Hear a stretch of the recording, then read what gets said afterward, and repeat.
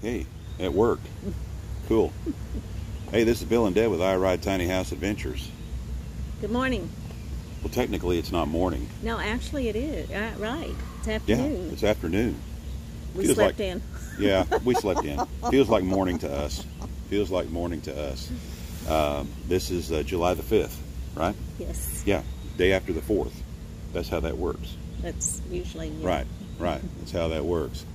Anyway, it's here in Northwest Arkansas today. It's surprisingly not all that hot. I'm not going to say it's surprisingly cool. Oh no. No. It's in the high 80s. The wind is slightly blowing, maybe a breeze. Fortunately, where we're sitting here, which we'll show you more about that here in just a second, but what we really want to talk about is our air conditioner that we got, which we're going to be, we're getting ready to proceed on getting it installed. And but where we are at this particular campground, it's in a heavily wooded area, and I would say we're in full shade in the trailer 85% of the day, wouldn't you? Yes. Yeah. And consequently, because we insulated this trailer so well when we built it and everything, and the MaxxAir fan works like a champ, it's really not that uncomfortable at night sleeping. Oh no. At all. No. Not with No. the fan running and. Yeah. Actually, Well, we have two fans. yeah. Well, we have two fans running inside, plus the MaxxAir fan that exchanges the air, of course, and draws in the air from the outside. So it does help immensely. The humidity is kind of high in there, but we've lived in high humidity areas all of our lives, so that's really not that big of a deal to us. Not really. No.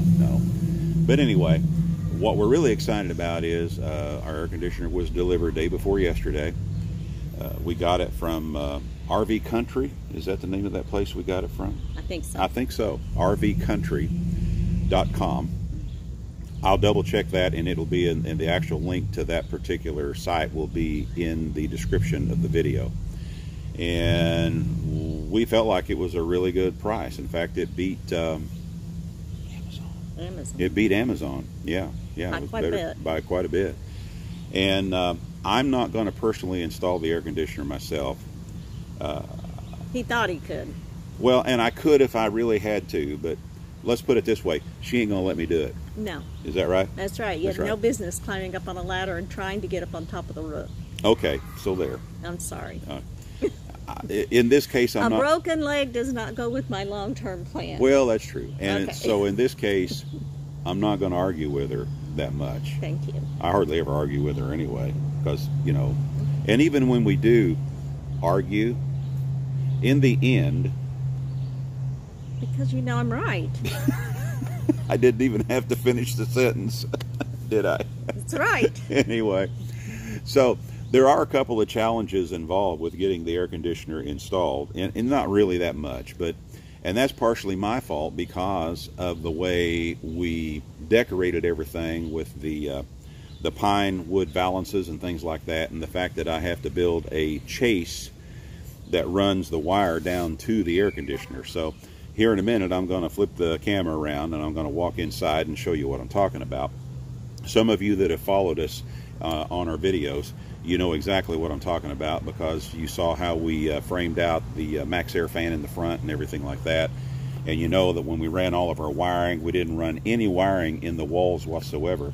All of the wiring on this trailer is ran behind false panels so that I can get to any wire if I ever need to.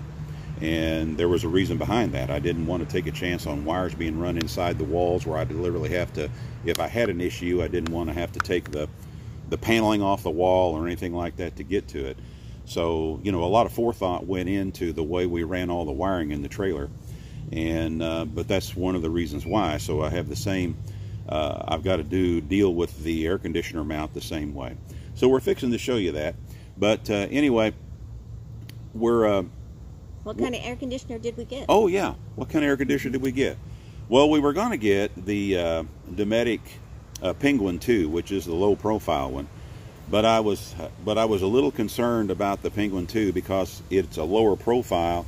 It's also quite a bit longer, and where we're going to be mounting the air conditioner over the kitchen galley at the back, I was a little concerned about the entire system being too long to fit up there because of the distance I have where the rear vent is now, where the air conditioner will go, and the end of the trailer. So that was a concern. So we ended up getting the Brisk 2, which, you know, was about $100 less money too. What I don't like about the Brisk 2 is that it is taller, but our trailer altogether, compared to other RVs, like all the RVs that we see sitting around here, our trailer is not near as tall anyway as most of these trailers. So having the taller body of the Brisk 2 up there isn't going to be an issue at all. I just like the streamlined look, you know.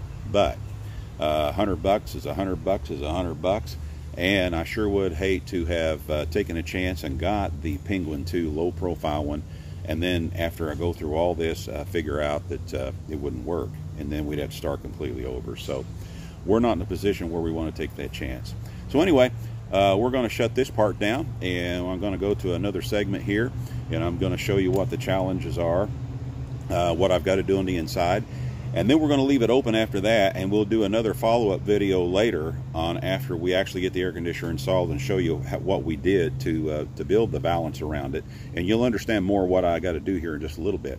But for now, we're going to show you what we got to do, and maybe in the meantime, some of you might have an idea that you can toss out at me, because I'm not going to start building this out today, you know.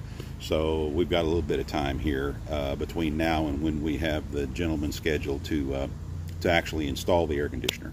So we're going to move on to the next segment. Okay, first let's step in here, and I want to show you how I did the trim around the MaxxAir fan in the front part of the trailer. Oh, and there's Delilah.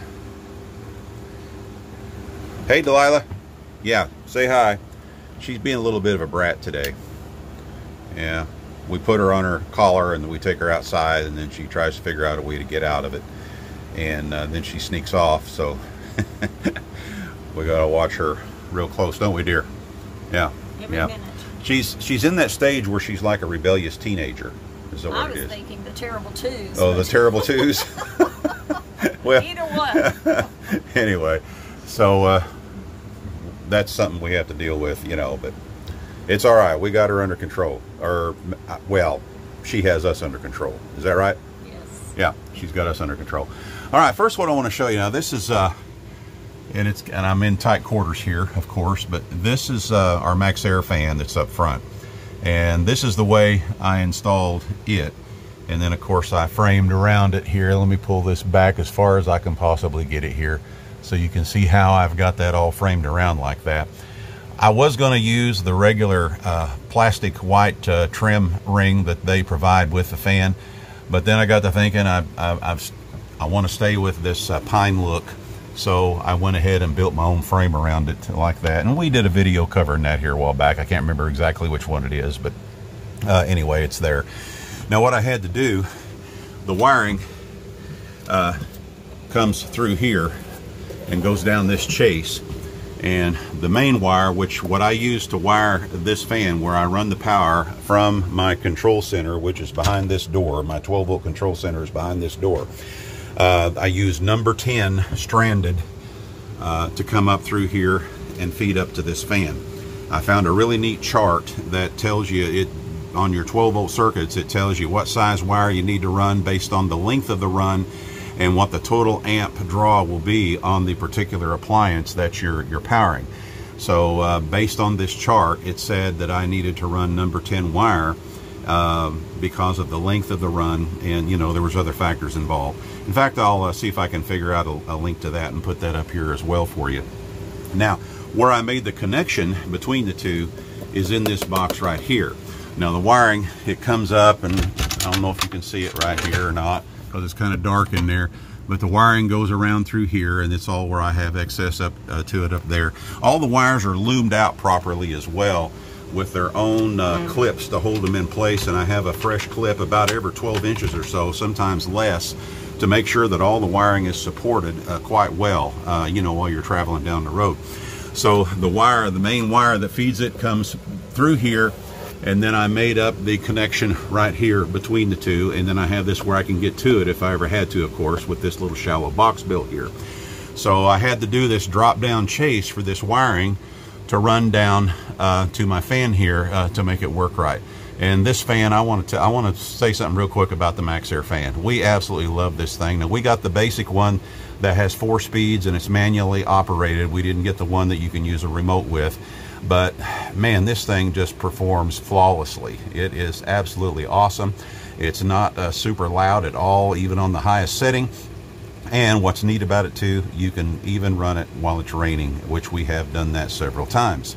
So anyway, now we're going to move up front and show you what we got up there.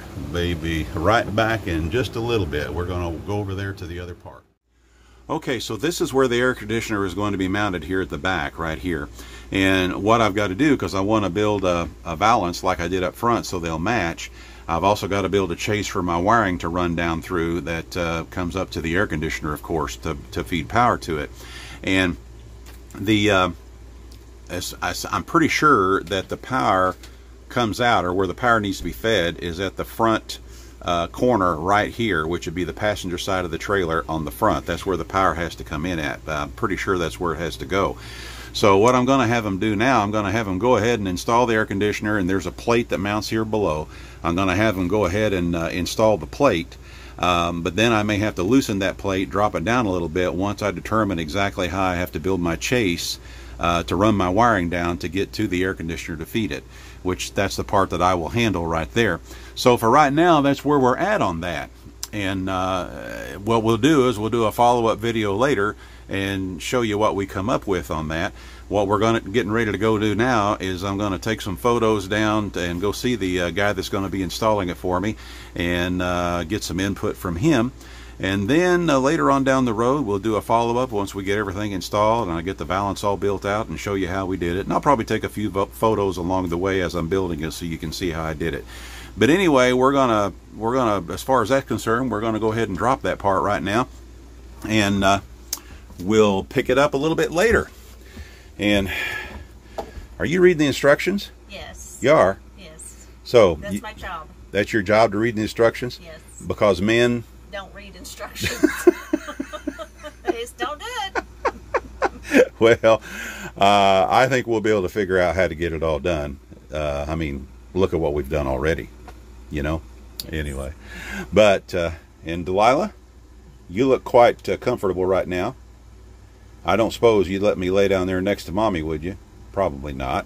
You'd probably be real irritated if I tried to, right? You think so, Yes. dear? Yeah, she probably would. Anyway, we're going to say goodbye for now. Just keep one thing in mind, folks. We're not camping. We're living. Exactly. We're living. This is Bill and Deb with I Ride Tiny House Adventures saying we'll see you again soon. Bye-bye now.